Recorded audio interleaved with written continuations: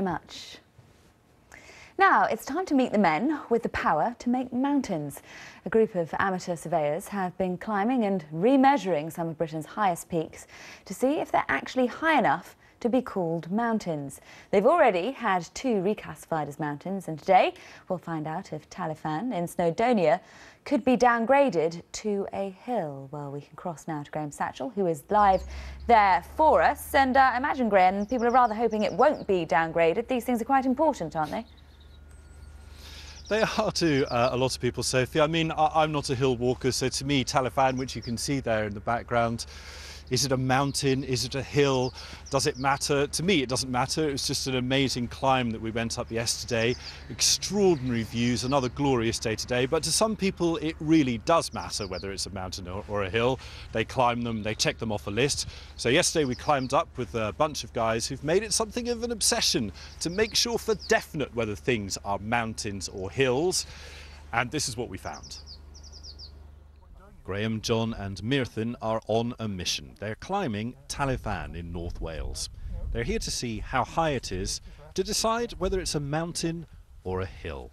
Why do we go out into the hills? We go out to enjoy ourselves. But measuring hills is really good fun. I get a kick out of it, and I hope it's doing something that's marginally useful at the end of the day. Go on, Mother, you can go before me. Cheers. After climbing for an hour, they make it to the top. Like the summit? Made it? Yep. Wow. On the map it says that Tal y Fan is 610 metres high. Now to be a mountain it needs to be 609.6 metres high. So at the moment it's a mountain by just 40 centimetres. So we've climbed a mountain, but will we walk down a hill? There. 465. Where my finger is. That is correct. To find out, the amateur surveyors locate the highest point, set up some pretty sophisticated GPS equipment and start collecting data. 1652. Call it 5 o'clock. Yeah. I like things right, and I like things to know what they are, yeah. Yeah, I'm a pedant. I did a PhD in chemical physics and spectroscopy, and there you had highly accurate work, so yes, I suppose train spotting. Knowing that something is right and that the result is accurate is important to me. Yes, got a bit of snow coming down.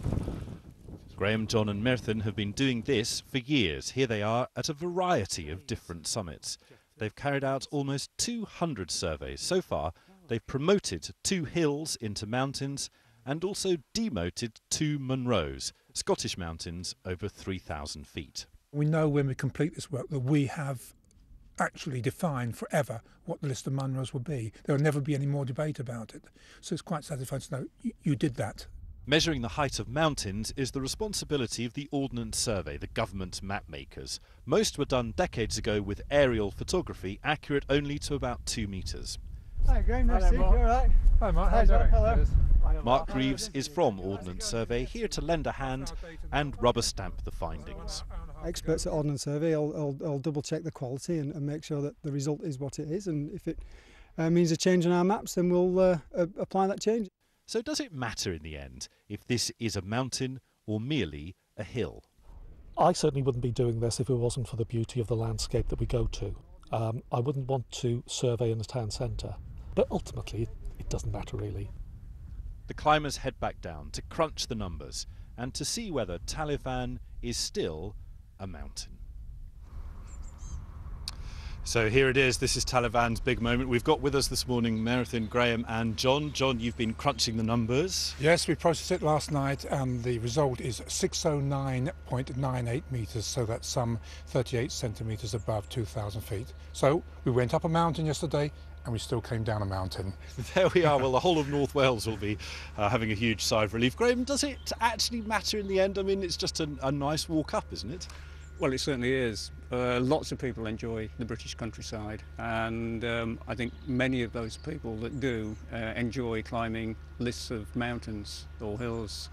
And for those people it is important because now they know that Tal y Fan really is a mountain. It's over 2,000 feet. As an example, we have a colleague whose last English and Welsh mountain is going to be Tal y Fan, so we would have not been very popular had we demoted it yesterday. Yes, well there we go. It's always nice, isn't it, to maintain status. But you've also promoted hills to mountains before, haven't you? I mean, it's quite a sort of fun hobby. It is a hobby. It's an extension out of the love that we have with for hill walking. One of the most recent ones was only a couple of months ago, and that was at Thackmore in the Northern Pennines that reached mountain status by no more than 2 centimetres, approximately 3/4 of an inch. But Tal y Fan, it remains a mountain. We're all very glad of that. It's at the end of a fantastic hill ridge called the Caernarfon, and as you mentioned, Graham, it's the most northerly 2,000-foot mountain in Wales. Lovely, Merthin, thank you very much. Merthin, a very proud Welshman today. And a sigh of relief for the whole of Wales that the most northerly mountain in Wales, Tal y Fan, remains a mountain. With that from us, it's back to you. Very good news, Graham. Thank you very much. Looks lovely there. Now it's time to catch up with all the latest movie releases.